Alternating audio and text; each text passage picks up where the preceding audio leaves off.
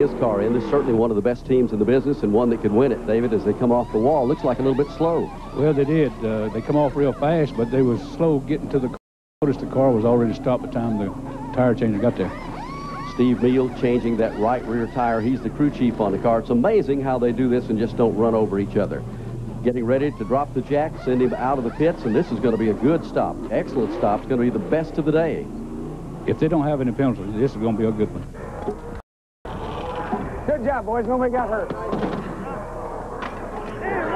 Steve Meal, great stop. Yeah, we've been doing this a long time, and we always mess up. So the big deal was not go early, not leave gas in the cans, and don't leave any lug nuts loose. We've done that, and we've just tried to be real smooth and got lucky and had a good time. But there's an awful lot of good cars, and that number 2 is going to be the toughest, I believe. Barney, he's pretty pumped up. Let's see how it turns out.